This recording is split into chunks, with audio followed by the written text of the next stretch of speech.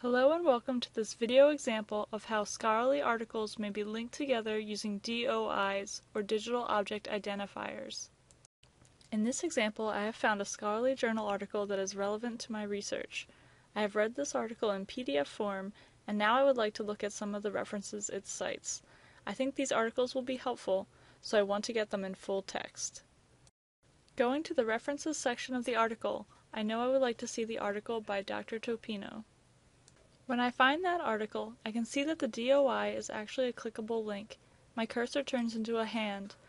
I click the DOI and the article by Dr. Topino opens. I now have the option of full-text PDF or full-text HTML. Off-campus users may need to authenticate before accessing subscription resources. For help with library resources, please contact a reference librarian.